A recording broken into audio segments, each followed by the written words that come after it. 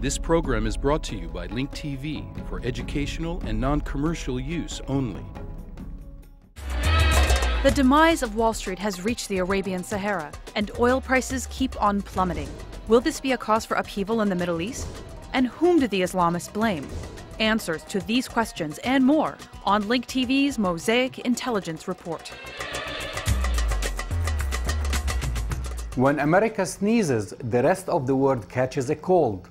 Well, this cold has reached the hot desert of Arabia. The demise of Wall Street has reached the Arabian Sahara and is threatening to put an end to its construction boom, which has flourished from several years of petro-bonanza. Shortly after Eid al-Fitr, the holiday marking the end of Ramadan, stock markets across the Arab world experienced unprecedented sharp losses when trading began.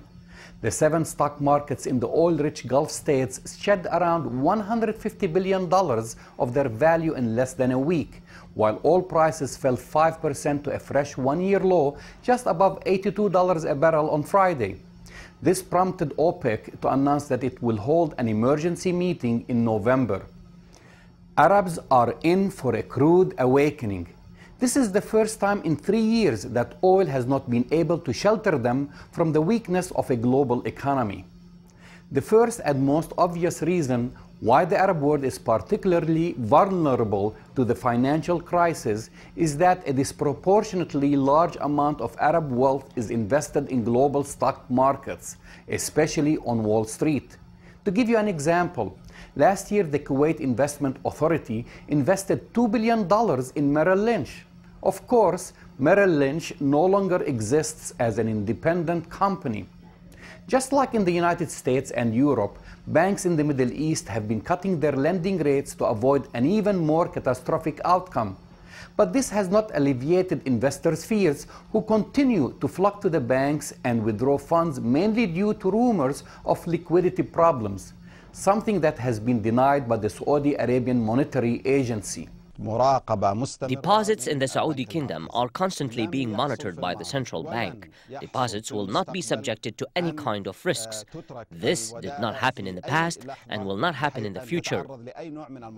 What worries me, though, is a backlash of political upheaval engulfing the region.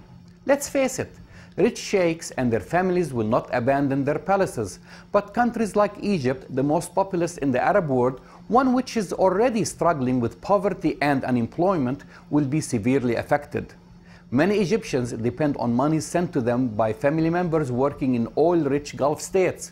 Unfortunately, instead of investing in education, technology, and industry, these countries have preferred to use their wealth to build glittering real estate projects and will soon be laying off thousands of foreign workers should the economic situation continue to deteriorate.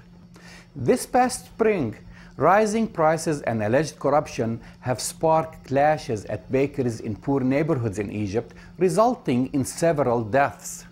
Another thing that worries me is the fact that in these dire financial times, extremists in the Middle East will be able to recruit desperate young, unemployed Arab youths to target government and Western interests. Al-Qaeda network has already released a statement contending that the enemies of Islam are facing a crushing defeat, which is beginning to manifest itself in the expanding crisis their economy is experiencing. Several commentators on Arab television networks have been blaming the US and the Jewish lobby for the world's financial troubles. They are complete and utter financial terrorists, and I don't use that term lightly, but they stink. If bin Laden was running the central banks in England and America, he would be doing a better job. One commentator decried, "You think that 160,000 US troops in Iraq is bad?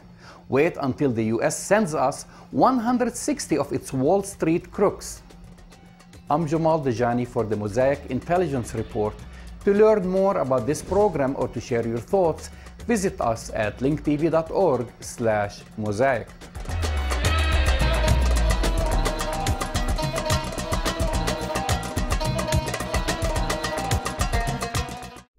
This program was brought to you by Link TV for educational and non-commercial use only. Link TV is the only U.S. television network devoted to global and national news, with uncompromising documentaries and diverse cultural programs. programs which connect you to the world.